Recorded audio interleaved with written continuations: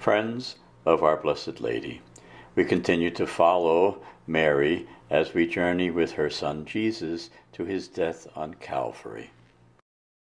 For the full text and audio of Mary's meditation, click on the links provided with this video. Used with permission from Creighton University Online Ministry. This week we focus on the 12th station in our shrine chapel, Jesus dies on the cross. Listen now to Mary's words. The sword of helplessness split my heart in two as I watched him struggle to breathe, pulling himself up to let the air out of his lungs. With incredible courage and compassion, he spoke of mercy and love. There on that cross, he gave me to John and gave me to the Spirit-filled church that would be born on Pentecost. Then, after he gave himself into God's hands one last time, he took his last breath and he died. It is unforgettable to watch life leave the body of someone you love. At the foot of his cross today, listen to my son tell you of his love for you. Speak to him from your heart.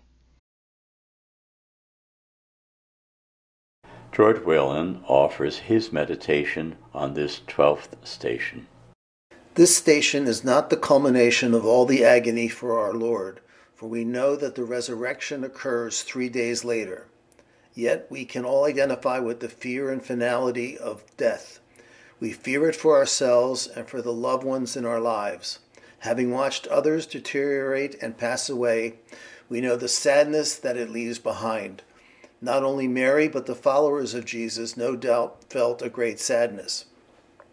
We also know from the gospel accounts that some of the disciples were also afraid after Jesus' death. They denied knowing him, given their fear of the Roman persecutors.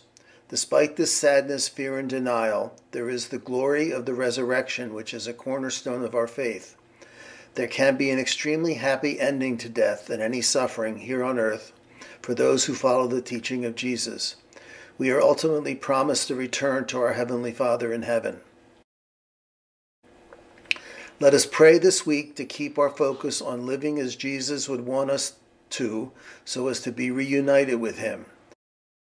We pray, Mary, help us to lead exemplary lives according to the teachings of your Son Jesus. We saw in Jesus the promise of a victory over death. We also know of your assumption into heaven as a victory over your death. We yearn to live lives worthy of such wonderful promises at the time of our death. We ask this through Christ our Lord. Amen. In our next reflection, we will focus on the 13th station. Jesus is taken down from the cross. Thank you, dear friends, for your patronage, and especially for your devotion to Mary. May you always remain close to Our Blessed Lady. O Mary, conceived without sin, pray for us who have recourse to you.